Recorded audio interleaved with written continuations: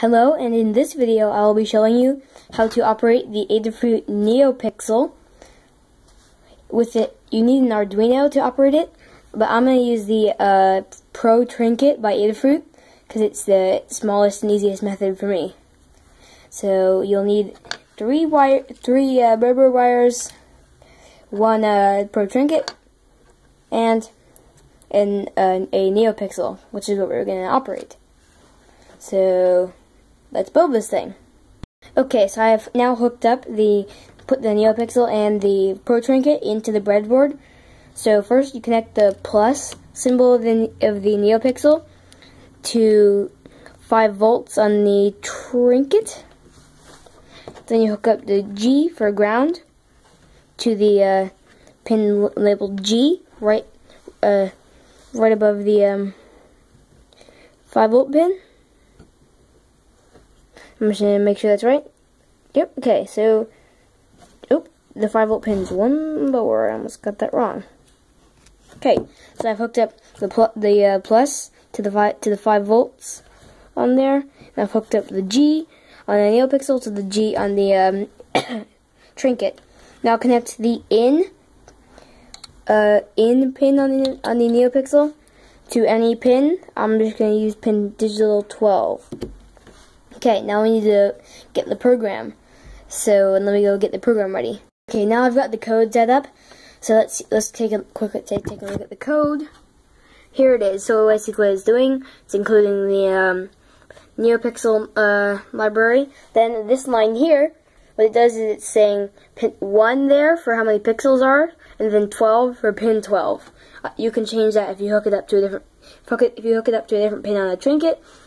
Then the pin there, you can change the second parameter to be whatever pin it is. Anyway, then I'm just doing this. I have this little function set color, which I'm just setting it to red because it goes red, green, blue, then pixel number.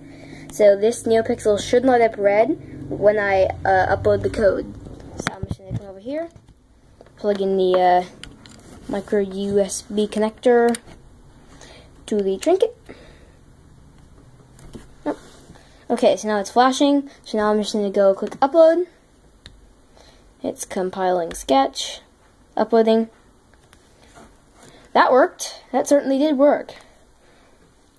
Okay, so this is working. Now, if we want to change the color, let's do green. So I'm going to enter, okay, I'm going to show you in a second. I'm entering 255 for the color in the middle, as you can see over here. So that's that there should be green. So watch that there. Go press the button. Okay, it's pulsing. Upload. That worked as well. So now let's have it a white with a variable brightness with a potentiometer. I'll be right back once I've got the potentiometer. Okay, so I've wired the pot to analog 5, and I just wrote the code. So this should control how powerful the green is. So let's go upload the sketch. Oh, actually, I'll show you before. So it's basically doing BRIG brightness equals analog read A5.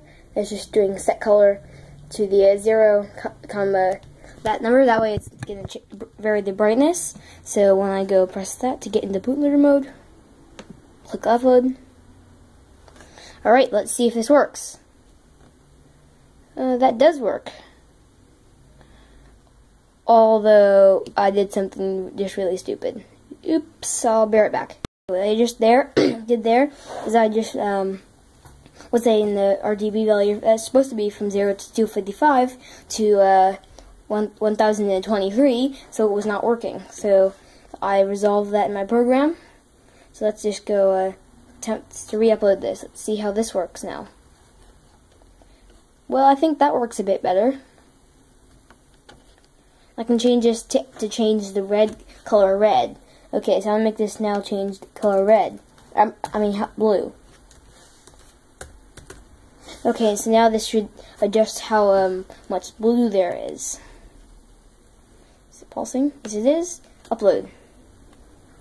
Blue. Let's see. Super bright.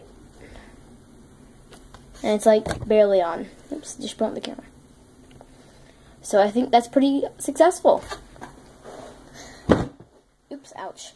Okay, now I'm gonna make it just go cycle through the colors. I'll be right back. Okay, so I've just got this thing to change colors. So this is a strip example with one LED. So yeah, you can do quite a lot of stuff with just one of these trinkets and a NeoPixel. Bye.